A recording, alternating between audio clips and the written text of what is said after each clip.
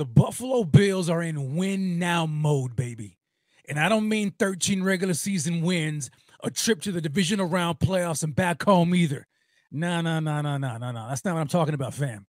I'm talking about Super Bowl or bust, baby. Yeah, I said it. Super Bowl or bust.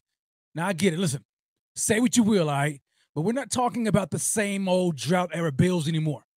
The stakes could not be any higher in Buffalo. And believe you me when I tell you this much, Brandon Beane and the rest of his staff is no doubt feeling the pressure of unfulfilled expectations the past couple of seasons for a team that was supposed to be quote unquote championship caliber. Now, listen to this. If this team has another head scratching postseason exit in 2023 with a generational quarterback in Josh Allen at the helm in his prime, a top 5 wide receiver they paid a premium for, a future Hall of Fame pass rusher, and high quality talent at other positions across the board, it might be time to find a regime who can deliver the baby. And this is why I believe that Brandon Beane and his staff will be all in this offseason in free agency and no doubt the draft as well. Now, I know what he said, right? And I know he says this often, not to expect a big splash in free agency, yada, yada, yada, whatever. But he said the same thing last year, too. And he still managed to find a way to land the big fish in Von Miller, who, oh, by the way, did not take a discount. So I'm calling cap, okay? I call cap on all of that nonsense. And speaking of cap, we all know it ain't real anyway. So with that being said, here are 3 big decisions that Brandon Beane will make in free agency this offseason on My Momma. Let's get into it. On My Momma, number 1, retaining Jordan Poyer and or Tremaine Edmonds will not be a top priority for Brandon Beane and the Bills this offseason. Yeah, I said it. Now listen, although the Final 4 playoff exits featured less than stellar defensive performances by the Buffalo Bills, I would say that it had more to do with coaching blunders than execution or the defense in general. You know what I'm saying? Which is why I am now a firm believer that defense no longer wins championships. Coaching and high offensive output does. Now, with that being said, I wanted to do a little bit of research.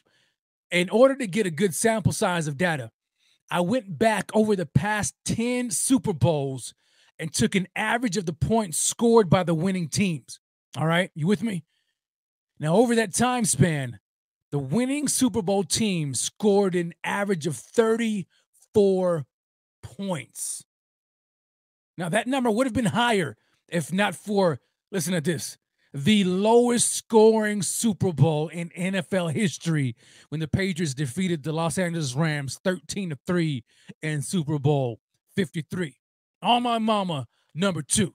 The top priority of the Bills this offseason will be on the offensive side of the ball. Now, hear me out. We are now in an era of high-flying, high-octane offense that's supported by NFL rules that favor these aerial assaults. The top 3 regular season scoring offenses this past season in 2022 were number 1, the Chiefs, who scored an average 29.2 points per game. Number 2, yours truly, the Buffalo Bills, scoring 28.4 points per game. And then number 3, the Philadelphia Eagles, scoring 28.1 points per game. Now, the regular season is not enough, right? So let's dive into the postseason and take a look at those numbers. The top 3 postseason scoring offenses in 2022 of the teams who played 2 games or more, okay? Because, you can play 1 game in the wild card round and just, have a miracle output on offense, but then go on the divisional and then lose that game or whatever the case may be. All right. So the top 3 postseason scoring offenses in 2022 of the teams who played 2 games or more were number 1, the Philadelphia Eagles, who scored a whopping 34.7 points per game in the postseason this season. Number 2, the Kansas City Chiefs, who scored 29.3 points per postseason game. And listen at this. In third place was the Jacksonville Jaguars, who scored an average of 25.5 points per postseason game. You wondering where the Bills are? I'll tell you where the Bills landed in the postseason. They landed at 6th in scoring, and they only averaged 22 points per postseason game this season. You see, it's no coincidence that the top 2 scoring offenses in 2022 and the postseason ended up facing each other in the Super Bowl. The Eagles and the Chiefs. Now, both of those teams in the Super Bowl put on an offensive clinic with a final score of 38-35 in favor of the Chiefs. It's all about offense, baby. It's all about offense. Which leads me to my last On My Momma. On My Momma, number 3. Understanding now that offense is king, Brandon Beane will do this. He will reallocate the money he would have spent on re-signing Tremaine Edmonds and Jordan Poyer towards acquiring 2 key offensive free agents. At least 2. Let's dive into it a little further, shall we? Number 1, Nate Davis, guard, Tennessee Titans. Nate Davis is 26 years old right now, coming off of his rookie contract. According to SpotTrack, his market value is roughly $7.4 million in average annual salary. Okay? Now, listen to this. This is the idea that I believe that Brandon Beane is going to use, okay? Remember, he's reallocating the money that he would have spent on Tremaine Edmonds and Jordan Poyer and putting it towards these 2 offensive free agents, okay? One of which could be Nate Davis. $7.4 million in average annual salary, according to SpotTrack. Number 2, Ben Powers, guard, Baltimore Ravens. Again, another 26-year-old free agent coming off of his rookie contract. And according to SpotTrack, he has slightly more average annual salary. They have him at $9.4 million in average annual salary compared to Nate Davis's $7.4. Okay, so it's a couple of more $1 million. All right, what's a couple $1 million? Not much. But Ben Powers coming off of that, coming from Baltimore, with that power run scheme in Baltimore, same as Nate Davis in Tennessee. You see the trend here? Oh, let's not forget we got Aaron Kromer, offensive line coach. I know many people will think that Aaron Kromer did a bad job in year 1, but could it be that he really lacked the talent on the interior? Okay, I'm willing to give him more time. Why? Because when I look at his track record, he has a track record of success when it comes to coaching offensive lines. And of the offensive lines he's coached, they led the league in rushing, especially when he was here in Buffalo. Remember that? Yeah, of course you do. Free agent target number 3, again on the offensive line. And that is this. If they fail to land Nate Davis or Ben Powers, they could always transition or pivot to this particular player right here.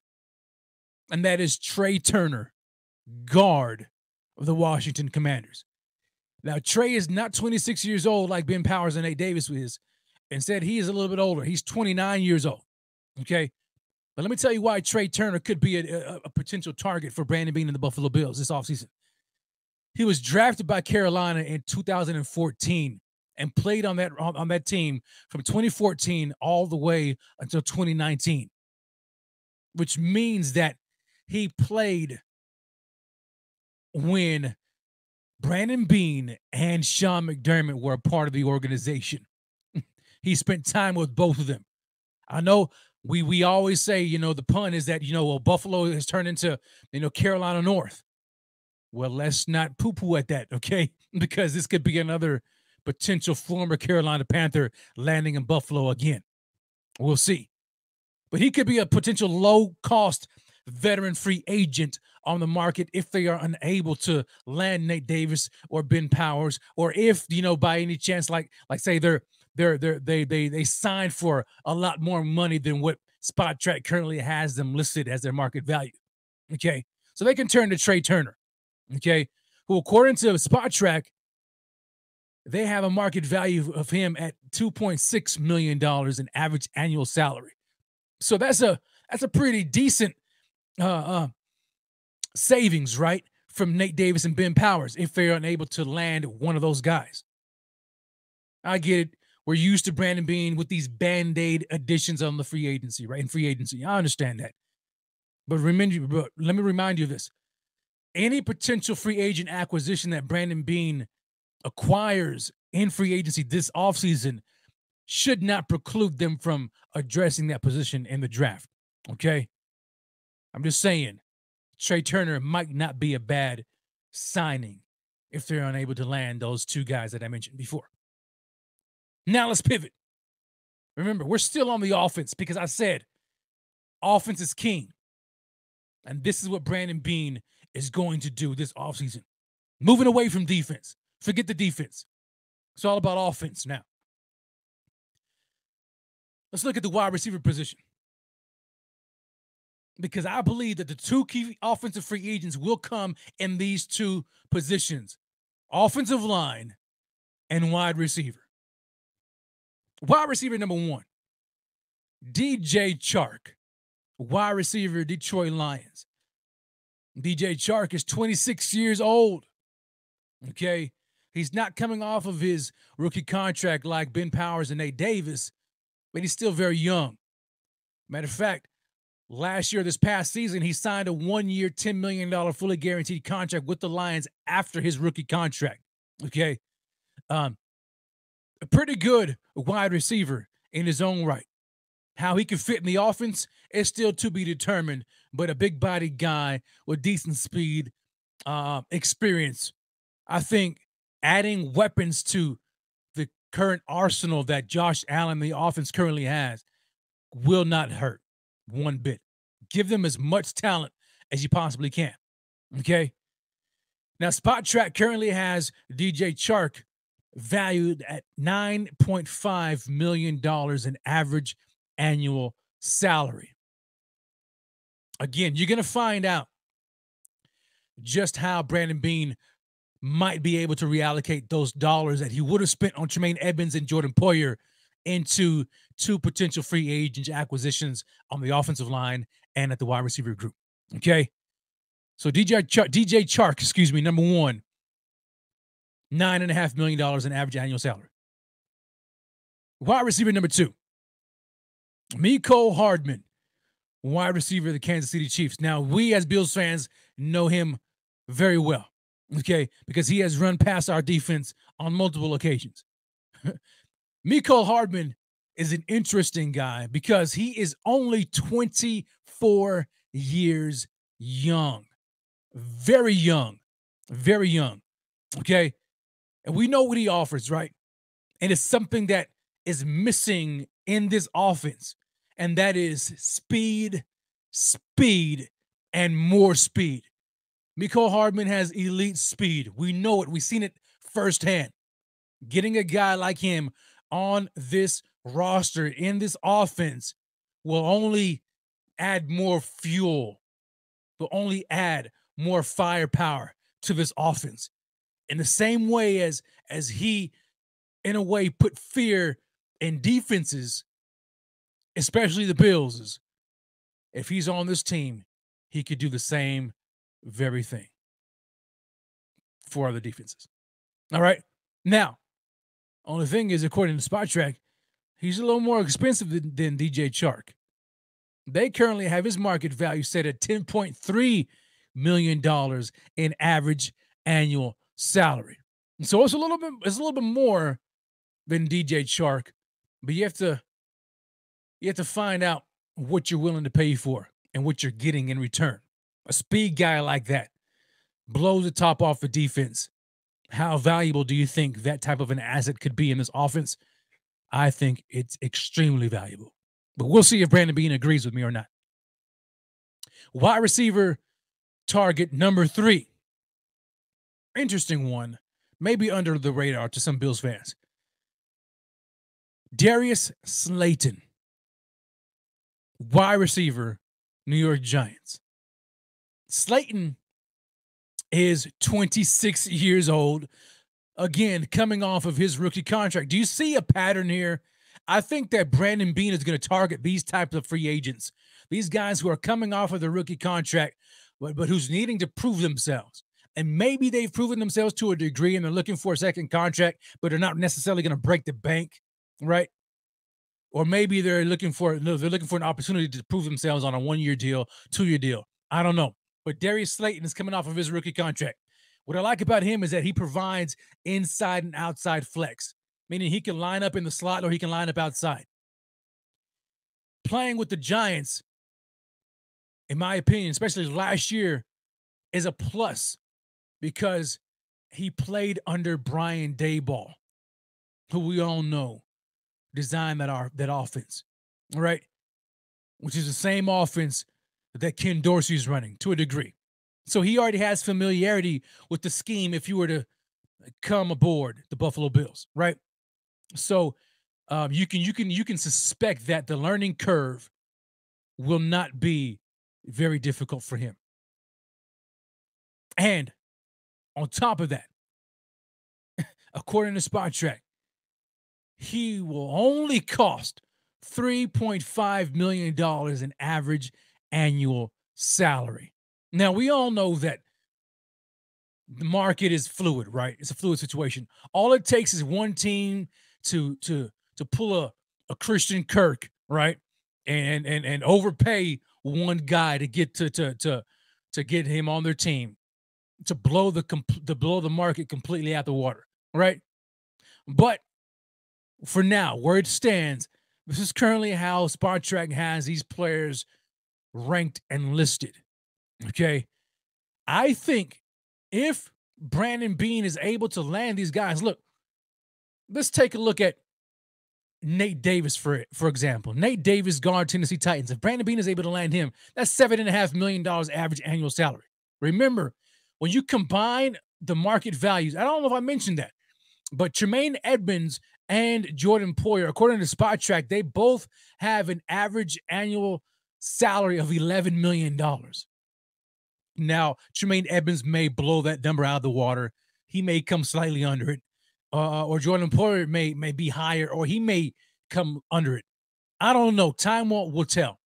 But according to Spot Check, right now, both of them average $11 million in average annual salary. So that's roughly $22 million to be allocated in average annual salary.